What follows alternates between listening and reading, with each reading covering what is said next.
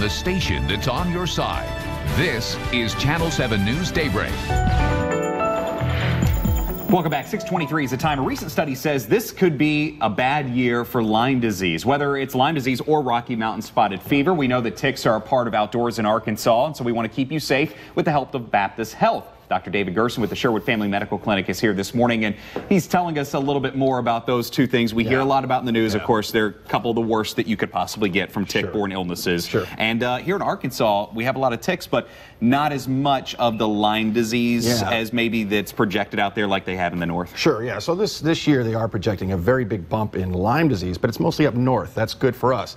In Arkansas, we've only had, in the last 5 or 6 years, only had 2 reported cases of Lyme in the entire state. They're confirmed. So it's a risk, and it's something to be aware of, but it's very, very low risk.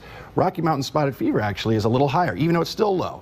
So that we talk about, 500 to 600 cases a year in the whole entire state. But just still something to be aware of, because we do see a lot of people with tick bites because the ticks, they hold on and they're tough to get off. You can't just flick them off. They're not like a mosquito where you can smack them away, right? You can't, and in fact, you want to be careful, and I brought a little assistance here, a little a tick stuffed animal, right? Animal yes, to kind of show know they made, by the way. Yes. You want to be careful with the tick, because when a tick is on you, so typically he's buried his head straight down into that skin, and his body's here. So most people will go, oh, there's a tick, they grab it, and they squeeze it, and you don't want to do that, because that's where the blood and the fluids are and the potential for infection are. And so what's really important is to get a pair of tweezers, that are very sharp. They're actually made specifically for taking out splinters. You want to come up on that tick, right up on that tick head, as close as you can as possible, and gently tug, and the tick will let go. Oh, really? Will come out. Now, there are a lot of family remedies people talk about. They talk about nail polish and putting Vaseline on them and using a match.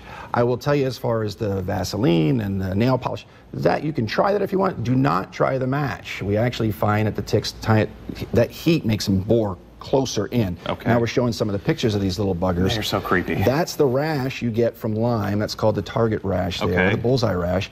What's really important is for the next month, you're going to have the nymphs. These are the smallest ones. There you go. See, there's that. Yeah, the close pull. The real close pull, right up gently pulling up, and it comes right out. But for the next month or two, they're really tiny. Like make sure that, with your family members, you're checking each other real closely. When you're out in that garden, use some DEET or some permethrin, which you can easily get at any pharmacy. And that'll keep them off you. All right. Well, best of luck to everybody out there in the wilderness who, as those ticks come crawling, they won't be that big, fortunately. So you're fortunate in that case. Doc, thanks for coming in. As always, appreciate you stopping by. There's the information for the Baptist Health Helpline. Baptist-health.com for more information.